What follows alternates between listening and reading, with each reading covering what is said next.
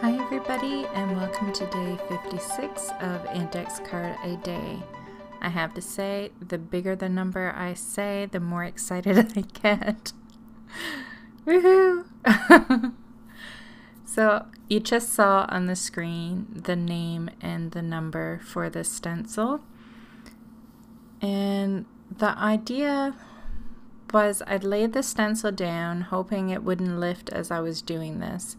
I'm just laying watercolor down, and I know some of it is going to seep through and it's not going to be perfect, but my hopes were that if I did this, then I would get some impression of the stencil, and I decided to leave the stencil down as I let the paint dry. And of course I didn't have patience enough to let it dry naturally, so I had to get my heat gun out and dry it. And also I thought, the more time you leave it, the more time the water has to run. So I thought I would have a better luck getting that stencil pattern if I dried it faster. And I love that. I think that is beautiful.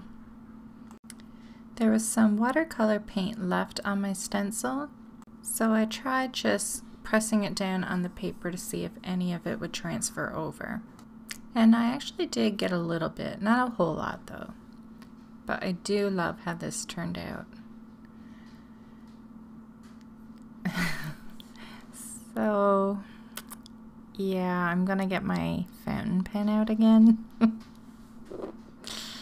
It's a good thing I found my love for this fountain pen after so long through this challenge, because almost every page might have used the fountain pen. I just went through my book. There's one morning before I went to work, I don't know, I must have just been in the mood, and I just quickly sketched out a few characters, and I think I did 3 before I went to work, and then later that day after work I think I sketched out 2 or 3 more. I was just in the mood to do it. That fountain pen just had me going. So anyway, I just got the idea from one of my earlier sketches for a face for this one.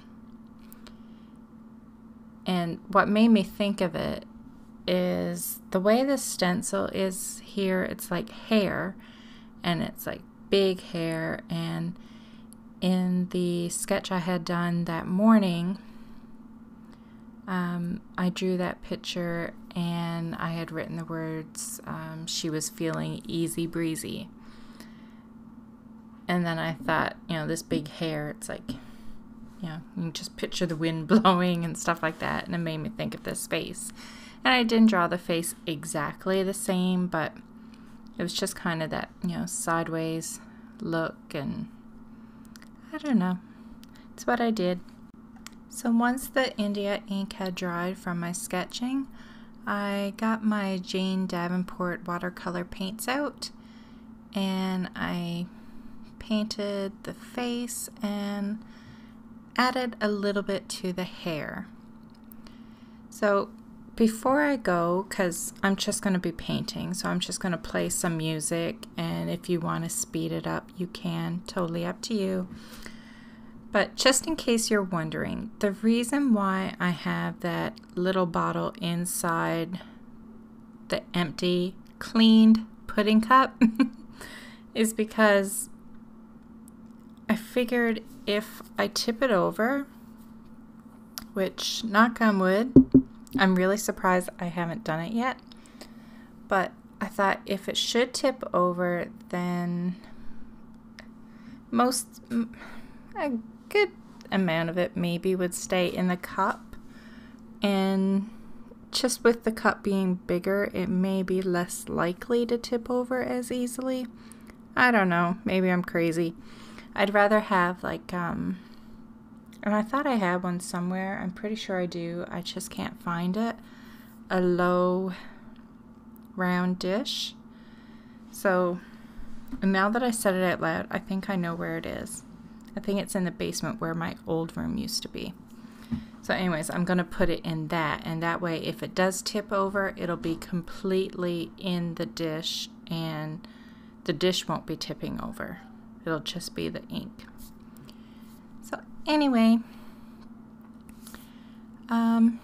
like I said, I'm going to go and I'm going to play music for you guys, and you can watch me paint or you can skip ahead to the finished card. I will talk to you again tomorrow for day 57, and we'll be that much closer to done. Bye.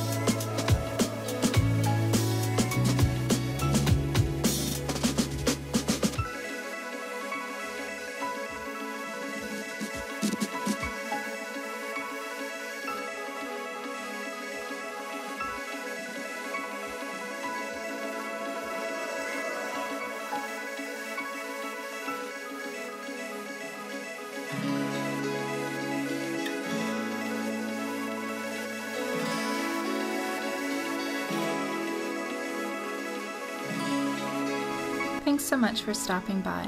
Let me know if you like my videos by leaving me a thumbs up and subscribe to my YouTube channel. You can also head over to my Instagram account and say hi to me over there. If you have any video requests, leave a comment down below and I'll see what I can do. And don't forget to check out my other videos.